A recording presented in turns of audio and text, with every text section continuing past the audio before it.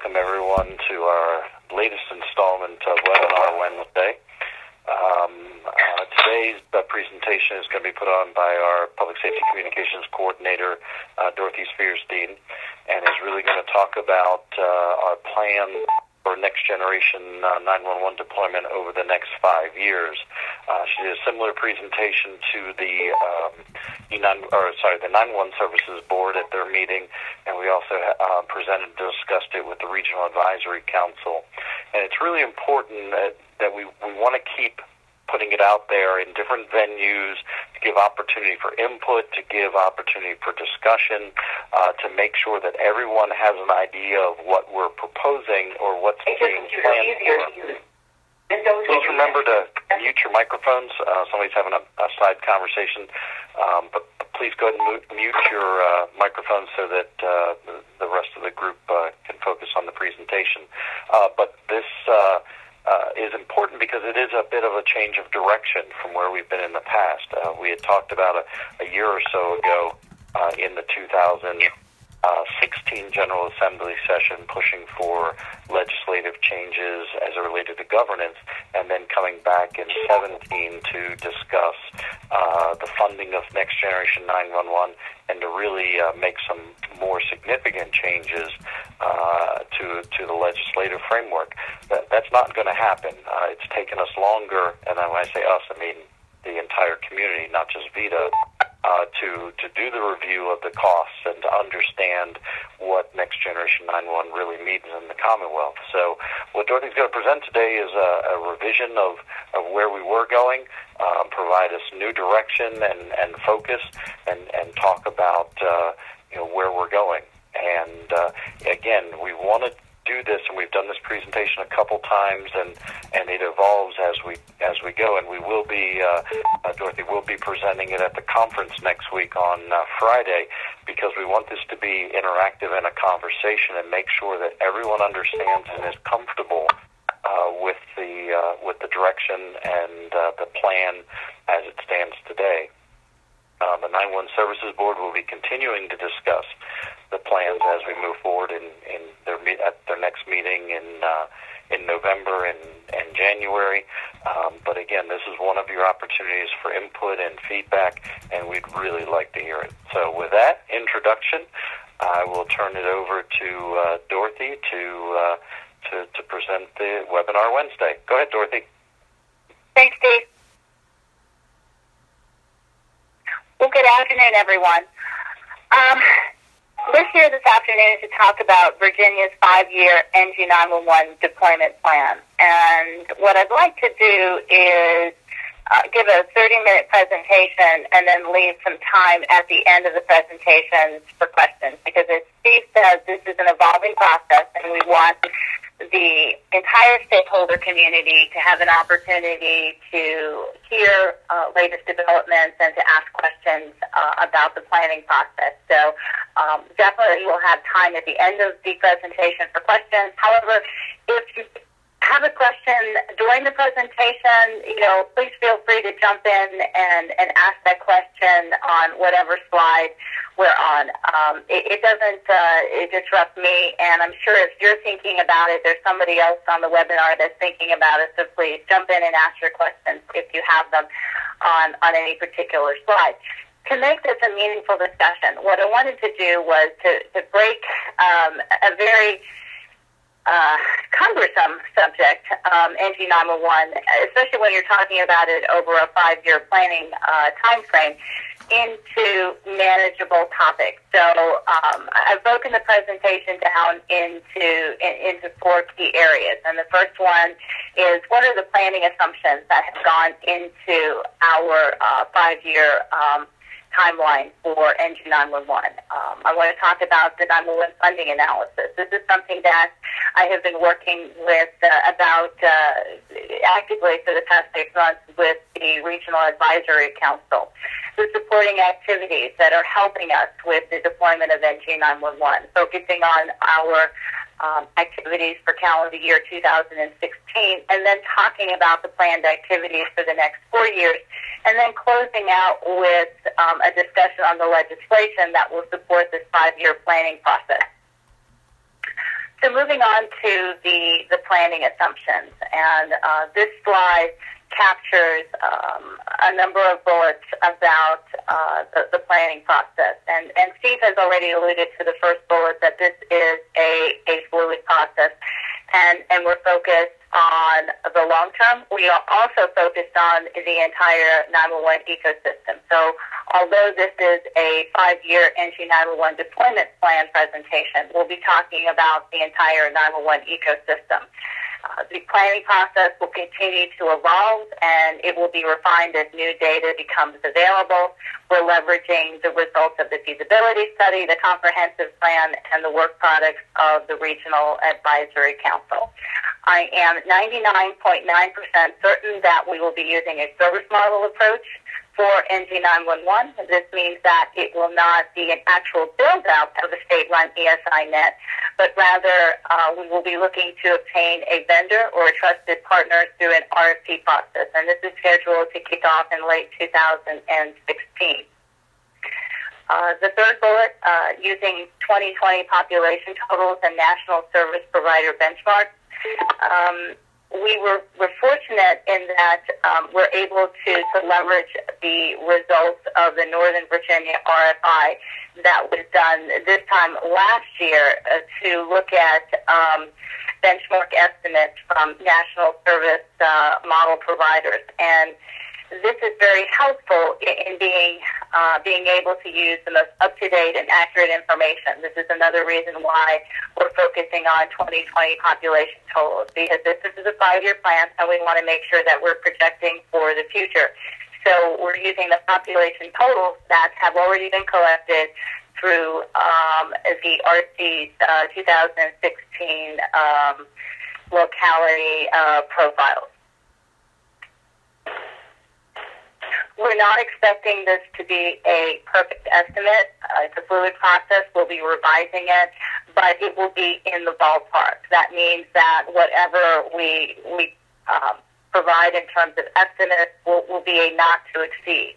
We also have to be prepared at the end of this journey that we may be required to work within our current funding levels if additional funding does not become available. So that's something to consider, and it's built into the planning process. The transition model for NG9-1 services assumes that implementation projects will be based on selective router pairs. The reason for this is that is how our technology is organized. This is the most efficient and effective way to transition to NG9-1. However, we don't know at this point in time what is the most effective queuing order when transitioning to the selective router pairs. I'm relatively certain that Northern Virginia will be kicking off the deployment process. They already have an open RFP process and are anticipating deploying in early calendar year 2017. But how the rest of the state is organized in terms of which selective router pairs will go after Northern Virginia will have to be determined from the RFP process to figure out what makes sense in terms of the most cost-efficient approach.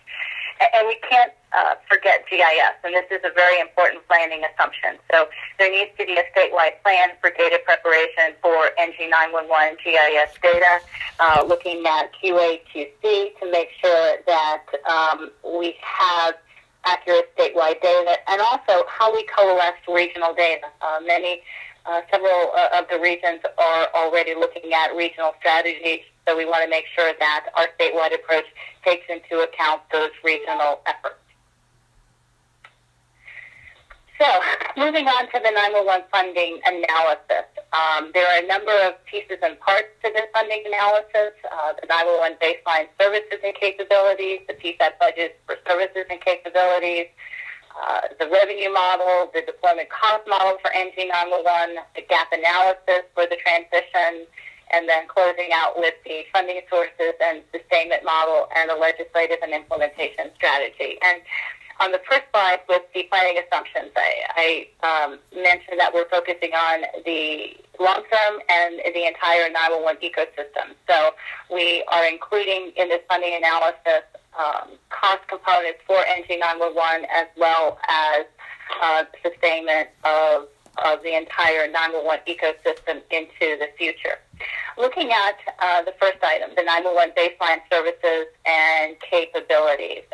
These are items that have been identified through work with the Regional Advisory Council. We've had a number of calls and in-person meetings to talk about 911 baseline services and capabilities. And these are the primary swim lanes, if you will, that capture all of the operational and technical components of 911. And currently, they are 911 and operations, professional development, technical systems, data development, maintenance and support, and analysis and planning. So these are the primary swim lanes for 911 baseline services and capabilities. What we are attempting to do is figure out what are the individual, regional, and then statewide aggregated costs related to these baseline services and capabilities. So part of the funding analysis is to look at PSAT's budget for these services and capabilities. So the Regional Advisory Council has focused on defining all of these individual swim lanes, and then we'll be looking to other members within the Regional Advisory Council to help flesh out what the PSAT budgets will be. Services and capabilities will be supported by best practices. We are moving to a more standardized approach to 911 services delivery, and this will help us to identify cost efficiencies and maximize effectiveness. And this moves us to the next item, which is the 911 revenue model. This model is looking at all known and relevant 911 funding streams. We have completed this, and when I say we, I mean the Regional Advisory Council and ISP staff. And the NG9-1-1 deployment cost model is also complete. This cost model includes CETA and PSAT cost items as well as legacy cost items. And we'll get more into the specifics related to that in a couple of slides. So when you start talking about revenue and then you start talking about a deployment cost model, the next step is looking at gaps between the revenue and the cost. And what we're looking at in terms of the gap analysis is to determine how the current 911 funding streams can be maximized to support the transition to NG9-1-1 and the gap. And we have identified a funding gap. And when we talk about revenue and deployment costs, I'll be providing a number for that gap as it stands in terms of our current work. So after having gone through all of that, the last two items lead us to finding sources to address that gap, and then how are we going to sustain 911 after the deployment of NG9-1-1, and what legislative and implementation strategy we will recommend to bring that about. So moving on to the 911 revenue model, and on the previous slide I broke down the funding analysis into the pieces and parts.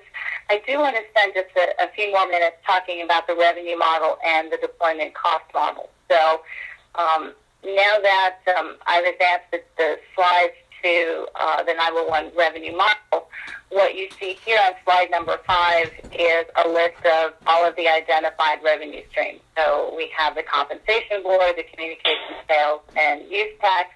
We have the wireless fund. This is the 60% of the wireless fund that goes to the PSAP in monthly disbursements. We have the wireless billing agreements that provide funding to Virginia PSAP for wireless trunks and wireless services. There are installments coming from local government across the state for PSAP operations. In other words, there's already an existing gap in terms of what's provided from the state, that the gap is filled by local government. We have the PSAP grant program that provides grants to locality for 911 equipment and services, and certainly there are other grant programs as well that the localities are tapping into. So those are the identified funding streams for the revenue model. I've included slide number 6 because the bottom of that slide where you see milestone 1 current revenue, I wanted to demonstrate that, yes, we're looking at things from a statewide perspective, but we're also trying to break it down to the functional elements and looking at it from a regional perspective and also looking at it from a PSAP perspective. So the revenue columns that you see on the bottom of that slide actually are based on the 7 ISP regions. So this is just a way of having the revenue and the cost elements as well meaningful in terms of the way we currently operate. Moving on to the NG9-1-1 deployment cost model. Before we start talking about the actual cost associated with the model, I wanted to do some level setting and talk about the considerations that went into developing this model.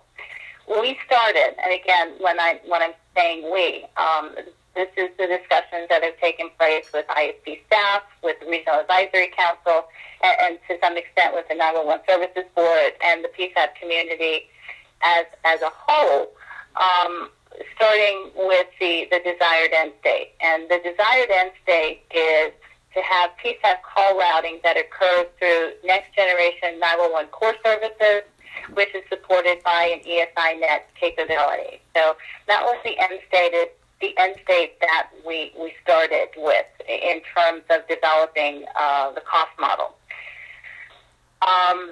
And speaking plainly, that means that end state is when the PSAPs are off the legacy selected routers. So in order to get there, we looked at several broad cost categories, and you can think of these as buckets of, and you see some of these depicted here. And those are non-reoccurring costs, recurring costs, the preparation of GIS data into an NG9-1-1 format, CPE upgrades, text to 911, program management support, and I have a couple of other considerations on the next page. But before I move on to the next slide, I'll spend just a couple more moments providing just a bit more information in terms of the items here. Non-recurring costs, these are one-time costs. These are the one-time costs associated with setting up the ESI net, that IP background, the NG9-1-1 GIS data preparations, the selective router transition project to the next generation 911 core services ESI net. So reoccurring costs are those one-time fees that I've just mentioned. Reoccurring costs are related to the ESI net, and these are defined as the routing services and connectivity between each PSAP and the ESI net data centers. So these are recurring costs associated with maintaining the network. The next item, preparation of GIS data into an NG9-1-1 format. We have included an estimate in the deployment model. Some needs have already been addressed. Statewide with the PSAP grant program, we have had a number of NG9-1-1 GIS data grants in the fiscal year 18 PSAP grant applications. So we'll be doing some more work related to that. But even after the 18 grants, there will still be additional work that needs to occur. And then CPE upgrades. Again, there have been a number of grants going to localities to upgrade their CPE. There may be others out there, and we've anticipated that need, and we've also plugged in existing grant awards to make sure we're capturing the CPE upgrade cost component. We're identifying the upgrade based on the criteria that it would need to have a PSAP CPE that is fully loaded and ESI net ready. So that is the definition that we're using to assign cost to CPE upgrades. text to 911. Right now we're doing incremental deployments, but once we move to the NG9-1-1 environment, text to 911 will be an application on the network. There are costs associated with that. We also have to factor in some program management support, and this includes basically consulting services to assist VITA ISP with deploying NG9-1-1 in the Commonwealth. Some of the additional slides, cost considerations on slide number 8: selective router legacy costs, GIS IT support needed at the PSAP level, PSAP costs related to NG9-1-1 staffing analysis, CAD expenses, and regional anomalies and point of interface. The selective router legacy cost, there I have a depiction of the cost model that shows the selective router cost in terms of the savings that can be derived once localities or PSAPs move off of the selective routers. Recognizing that GIS data, making it ready for NG9-1-1 is part of the effort, but we need to make sure that we have GIS and IT dedicated support at the PSAP level, not just for GIS data, but for IT support as well. This is a lesson learned from early implementations that we did in Virginia with pilot projects from 2006, 2007, and 2008. And then making sure that personnel have the requisite knowledge, skills, and abilities and core competencies for NG9-1-1 and beyond. And we have a work group within the Regional Advisory Council that is focusing on staffing analysis. And if there are any additional personnel costs that need to be identified, we will make sure that they're included in the deployment model, and any related CAD expenses.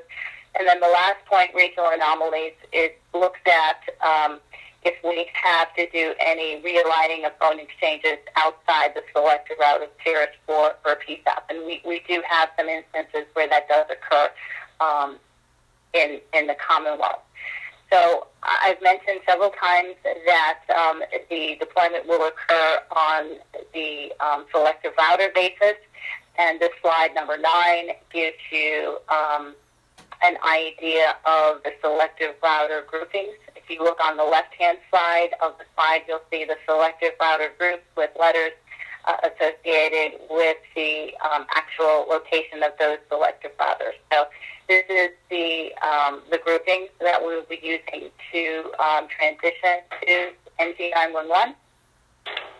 And then on slide number 10, you will see the actual cost model. And it took us a couple of months to be able to distill all of the discussions that we had on Regional Advisory Council workgroup calls to this summary slide.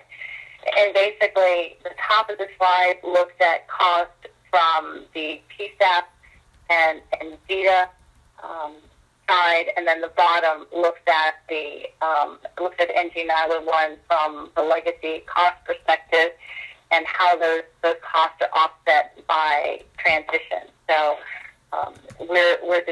the title of this webinar today is the 5-year NG9-1-1 deployment plan.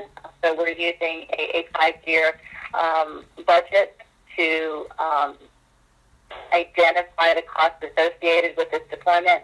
One thing that we haven't provided with this webinar is looking at what happens in year 6. So we're looking at deployment across 5 years, but and the cost associated with that, but we haven't provided an estimate in terms of what happens with year 6. So looking at the top of this slide, we see that we have cost elements that are focusing on PSAP transition costs as well as VITA ISP transition costs. And the VITA side of things is consulting resources. And from the PFAP transition side, these are items such as the annual reoccurring costs for ESI net routing services and ESI net circuit costs, selective router transition costs, again, anticipated grant funding for call handling equipment projects, text to 911, and IT GIS support. So all of those components are rolled into the totals that you see depicted for each selective router group in year 1, 2, 3, 4, and 5. And then for ISP, looking at the consulting side of it, trying to put some an estimate in there in terms of cost for consulting services. We're estimating $1,750,000 for each of those 5 years. So that brings us to deployment costs for PFAS and VITA ISP cost elements totaling just over $69 million. And on the bottom of the slide, in that table below with the purple legacy selective router cost turndown estimate, that's the cost savings to be derived over the 5 years. So carrying those 5 years through to completion, it shows that the total savings would be just over $27 million. And you'll actually see year 6 depicted with the legacy selective router cost. And that's because we're estimating that only 80% of the cost would actually occur in any year. In other words, there would be a 20% overlap in each transition year. So it would take until year 6 to actually recognize all of the cost savings. And that brings us to what is the actual gap when you look at this cost model, and that gap is a little over $42 million. And we'll probably go ahead and move on to discussing the supporting activities and the legislative activities. I wanted to go ahead and stop and ask the group if they had any questions. I know I've been talking for about 20 minutes now, and that's a lot of information to digest. I've tried to keep it at a fairly high level, but before we talk about the activities and legislative efforts, I want to go ahead and pause and ask the group if you have any questions.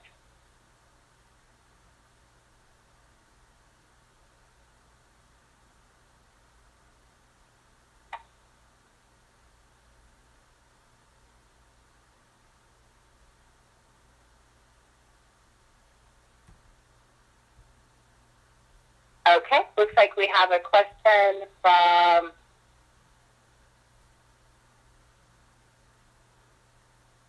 what?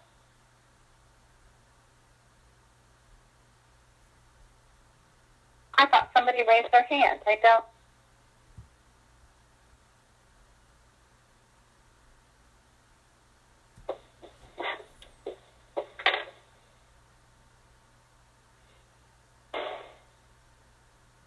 Jane, did you have a question?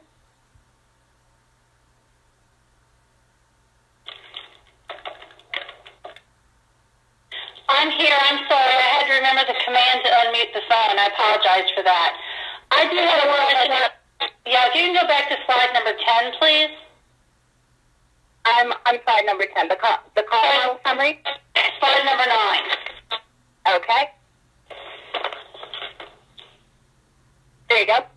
Okay, so Verizon selective routers, I see that Fredericksburg/Winchester is on here. Can you explain to me exactly what that means is going to happen with those tandems? Are they going to transition to 911 to NG9-1-1 before any of the other jurisdictions do? No. The grouping on the left-hand side doesn't depict a specific order. If you remember when I was talking about moving forward to an ESINet RFP, looking for a trusted partner, one of the things that we're going to be looking for in that RFP is for a vendor to tell us what is the most cost-effective solution for queuing the transition of selective routers. So we know that we're going to start off with Northern Virginia because they've already planned for deployment in 2017. So the rest of the deployments will occur in the most cost-effective manner. What that is at this point in time, I don't know. Okay, fine. And the other reason why is I know a lot of jurisdictions have backup PSAP capabilities to other jurisdictions, and we want to make sure that we're planning for that on a regional basis and that the state is aware of what those groups are, so that if we've got to make other arrangements, that we begin to do that now versus later, begin that planning process now. Absolutely, and we have done some work on the secondary PSAP perspective, but certainly that would be another component that we would be looking for input from our trusted partner once we start the NG9-1 deployment process. Excellent, thank you. Mm-hmm. Any other questions?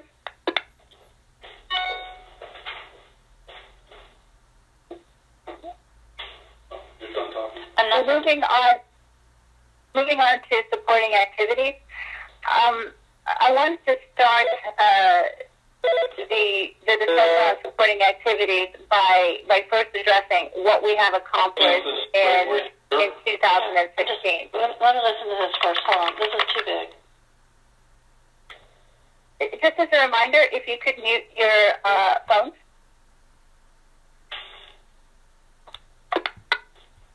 So in 2016, we have accomplished a number of very significant things. We have stood up the Regional Advisory Council, and we've had a number of work products produced over the year. We have identified an approach for best practices. We've stood up a steering committee for that. We have 2 draft best practices, and we've identified 3 other potential best practices, and we'll be moving forward with that in conjunction with the Regional Advisory Council. We're looking at data analytics. We've made a commitment to establishing a statewide data analytics program to support the 911 guiding principles and to provide funding for a standard reporting tool across PSAPs that provide consistent and comparable data. We keep refining the set of requirements for the ESINet RFP. Again, I mentioned that we've leveraged the work of the Northern Virginia PSAPs, and I personally am very grateful for the opportunity to work with them and for their willingness to share information. We talked about a trusted partner approach for a statewide ESINet RFP. In the planning assumptions, I talked about the importance of GIS. We have conducted Commonwealth-wide ALI MSAG analyses over this year. We are reviewing the results of these analyses to determine statewide needs and implications. We've talked about the 911 funding analysis, and in the not-too-distant future, we should have awards as a result of our call handling equipment RFP process. So we've had a number of very significant accomplishments for activities in calendar year 2016. So looking forward to calendar year 2017, if we're going to start the RFP process for the ESINet in 2016, we need to be thinking about the awards that will occur in 2017. For those of you who have applied for a PSAP grant in 2018, I've already mentioned that we've had a number of NG9-1-1 GIS data applications. I anticipate that will continue in the subsequent grant application cycles for fiscal year 19 and 20. But we need to continue to leverage the PSAP grant program to address identified funding gaps to the extent that we can. Mentioned that the deployment, NG9-1-1 deployment would occur with PSAP transition based on the selective router pairings, anticipating that the first region or the first area to transition to NG9-1-1 would be Northern Virginia. And after hearing all of the work that's gone into, formulating all of the pieces and parts of the funding analysis and all of the various supporting activities for NG9-1-1, we need to evaluate the need for additional PSC staff, especially looking at ESI-net oversight. And we do have a legislative agenda for 2017, but we need to continue to identify additional legislative changes, and we need to continue to educate decision makers, because, as Steve mentioned in the beginning of in the introduction to the presentation, that this is a fluid process. I mean, the presentation changes every time I do it because we have new information, and I want to make sure that everybody's aware of that. But we also need to make sure that we're educating our decision makers related to the most recent developments. Moving on to 2018, continuing the PSAP transition based on selective router pairings. Certainly, sometime in 2017, we would know what the queuing or the order of the transition would be with the pairs based on the advice of a trusted partner that comes out of the RFP process, and then standards. And I put standards here because one of the items that came out of the legislation from 2016 was to give the 911 Services Board, ESI-net, and core NG9-1-1 services standard setting authority, but there may be additional standards that need to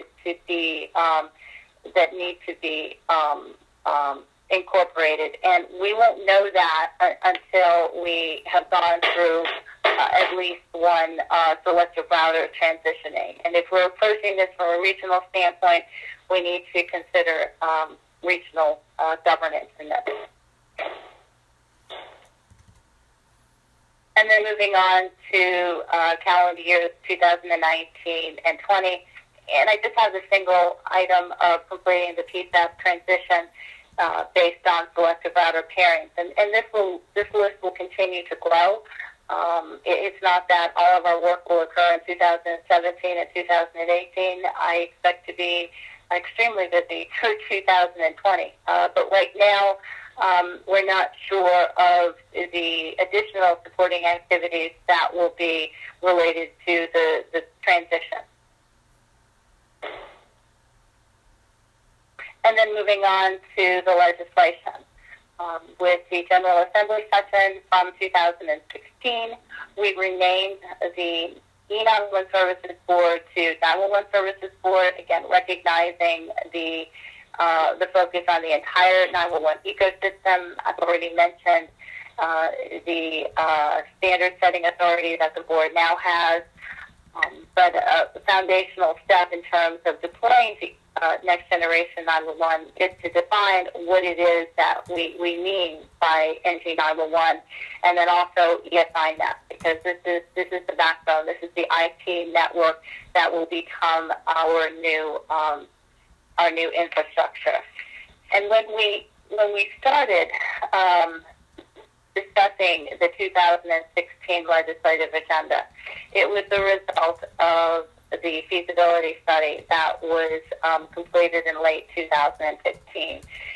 And the feasibility study was undertaken for two primary reasons. It was undertaken to help overcome two limitations: the ability to transfer a call, a 911 call statewide, and also to have faster call setup time. So those were two limitations that we recognized in the current 911 system. But the overarching need that's driving everything that we're talking about in terms of NG9-1-1 is the fact that the analog network is going away. So that was the fundamental reason in completing the feasibility study. And the fact that the analog network is going away hasn't changed. We completed the study at the end of 2015. We are now looking at the end of calendar year 2016, so it's even more critical that we focus on the planning efforts related to NG9-1-1 because those needs have not gone away. So looking at the legislative plans for 2017, we've talked about this in a number of venues to delay the recalculation of the PSAP wireless funding distribution percentages until July 1st, 2018. The reason for this is to allow the completion of the 911 funding analysis.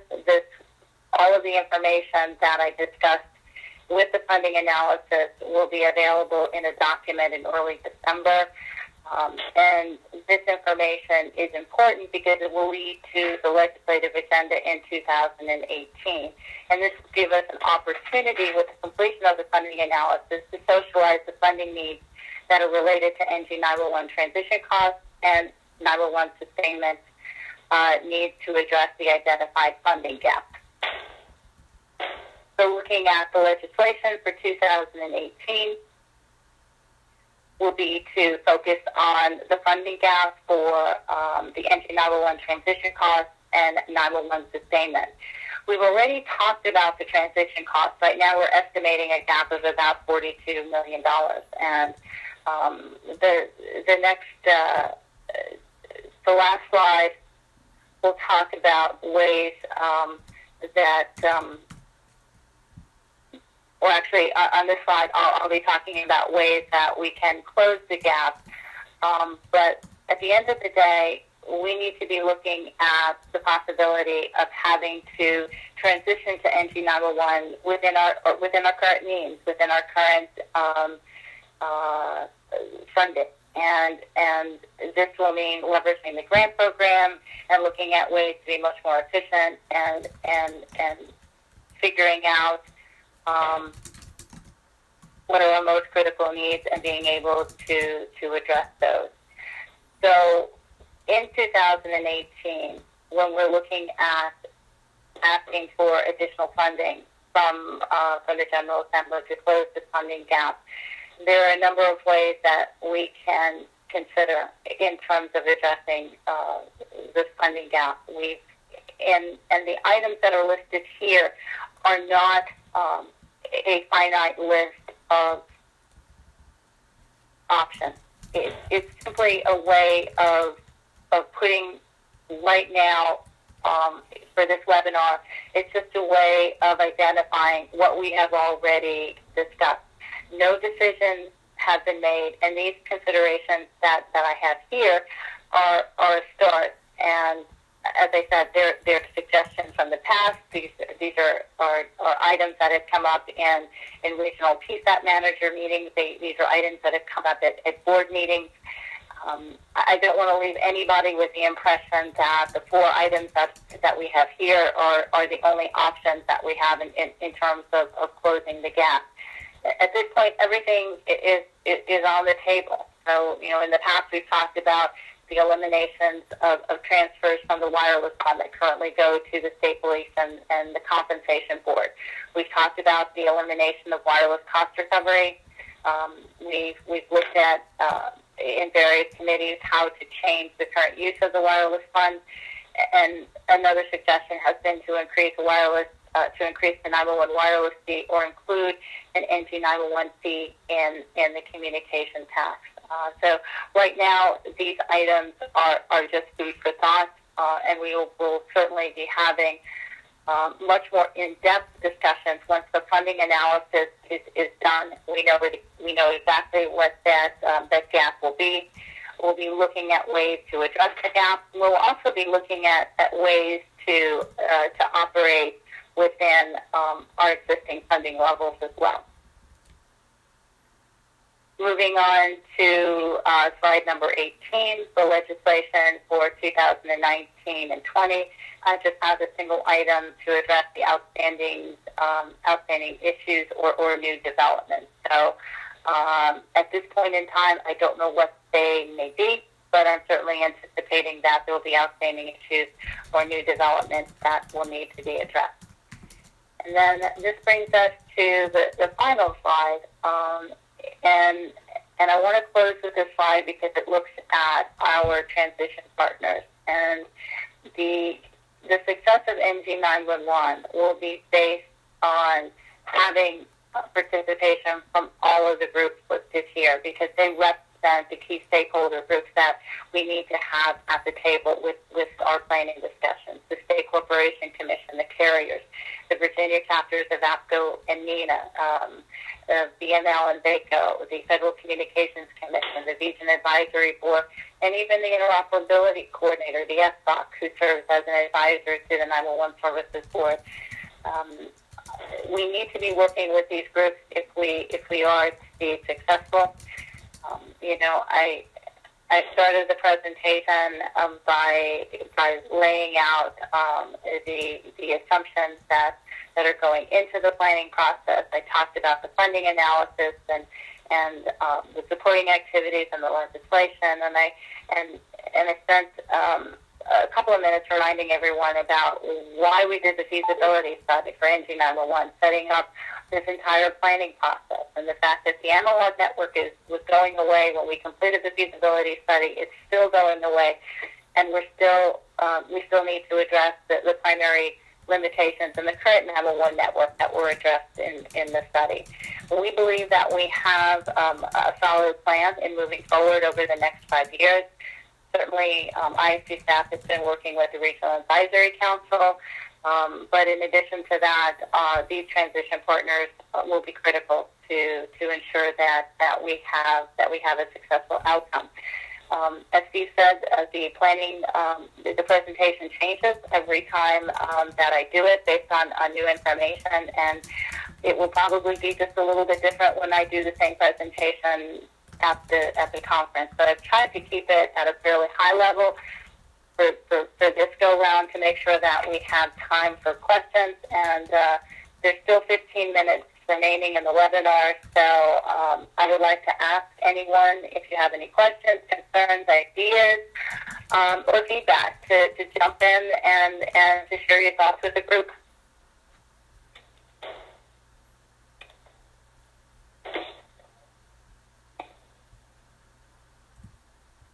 Does this presentation make you feel better? Does it make you feel worse?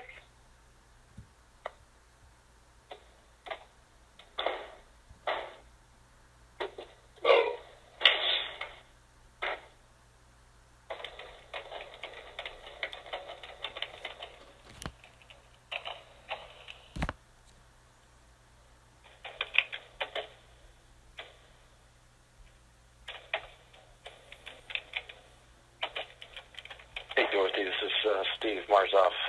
It sounds like there is either contemplation going on or they don't have any questions at this point. I will point out for everyone that as we said from the start, this is a significant change from where we were. This delays a year the going to the General Assembly to talk about funding. But remember, this does not mean we are saying that work on Next Generation is going to stop or that deployments can't move forward. We just closed the grant window, and we have a significant number of grants to work on moving and advancing our readiness for Next Generation 911, and we would encourage all localities to continue working on it. What's really being delayed by a year is kind of the state umbrella approach and funding. We still have the grant program that has Next Generation 911 priorities in it. We still have regions and localities that are interested in moving forward, like Northern Virginia that Dorothy mentioned. So we absolutely do not want to lose momentum, but there's the recognition that we just don't have enough information at this point to go to the General Assembly and start saying, we need additional funding, this is what we need, this is what we need it for, in moving it forward. So we want to do this right, not just do it fast. We are very interested in getting your feedback in this approach, because ultimately, as Dorothy pointed out on the last slide, we're in this together. no one PSAP can deploy next generation by itself in a vacuum. We are ultimately going to need to make sure that we all do this in a collective and concerted way to make sure that we get to the ends as quickly as possible, and that being off of the analog TDM network. We don't have a choice here. Remember that. We have a few more years, maybe 5, maybe 7, to migrate off. The phone companies like Verizon and CenturyLink really haven't said when they're going to retire the TDM network. But by the same token, we've all experienced increased issues, whether it's trying to get additional maintenance or trying to get repairs made. So we do not want to be the last people on the existing network. We need to get migrated off of it as quickly as possible. So anything that you can provide to us, information, assistance. That was a great suggestion about taking into account the transfer issue among localities.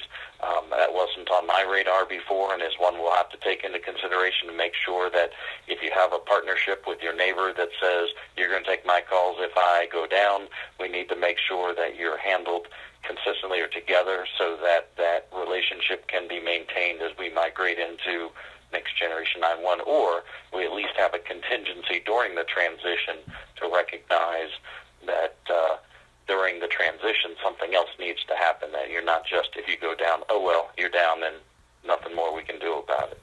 So those are the types of suggestions we need. Those are the types of blinding flashes of the obvious, as my old boss used to call it, that we need, that we may not have thought of, or the RAC may not have thought of. So the RAC will be involved with this heavily. The board obviously will be. Please be involved. Stay connected. We know how much you have to do and how busy it is just running a PSAP or a GIS office day in and day out. But we need your involvement. One of the board's core beliefs, principles, is that, our guiding principles, is that this requires complete stakeholder, full stakeholder involvement. And we absolutely do need that. So are there any last questions, comments, concerns, anything we haven't thought of, anything that you want the board to know as we move forward? Any concerns about the time commitment that this is going to be taking over the next 2 years to stay on top of all of this? Looks like Jane has another question. Sorry, can you hear me? Oh, no, please don't apologize. I just have one question, is that I think the biggest challenge that we've had here is finding a good common area for information as the NG9-1-1 process has progressed over the last couple years. And we seem to be really good at picking out various pieces of it, but do you have a centralized website or location or something that we can go to check for updated information? Jane, most of the information related to NG9-1-1 can be obtained from the Regional Advisory Council webpage. Okay. And you'll see the various project plans. Now, one thing that will be occurring in the month of November is we have 3 RAC calls, and that will be focusing on finalizing the various components of the funding analysis. So I will be publishing that information on the RAC webpage, and I'm also going to be sending out updates to the PSAP community. So you'll be getting several updates in the month of November related to NG9-1-1. But the RAC webpage certainly, and then the feasibility study is available. If you want to send me a quick email, I'll provide you with the link. Okay, excellent. Thank you. And then the other question I have is, how do we go about finding out who our RAC representative is? I'm assuming they're appointed through some form or fashion. Or is that a state-initiated group? No, all of the PSAP representatives for the Regional Advisory Council are available from the RAC webpage. Okay. And there was a charter that was established that determined membership for all of the membership categories, so you can review that there as well. Okay, thank you very much. I appreciate it. Thank you for the question. Any other questions before we sign off for the day?